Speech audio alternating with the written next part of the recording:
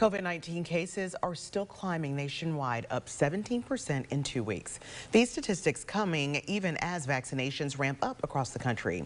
Strict COVID protocols are still in effect as baseball fans poured into stadiums for opening day yesterday.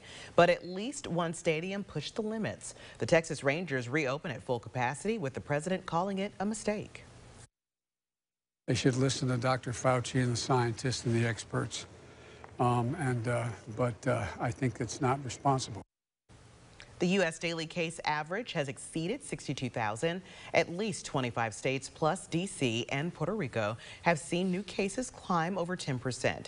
The FBI also warning against buying and making COVID vaccine cards, saying some people who aren't vaccinated could pretend to be. But there is some good news on the horizon. Pfizer says that 6 months after the second vaccination dose, the vaccine was 91% effective against symptomatic disease and 95% protective against severe disease. Pfizer also reports its vaccine appears to protect against the South African variant.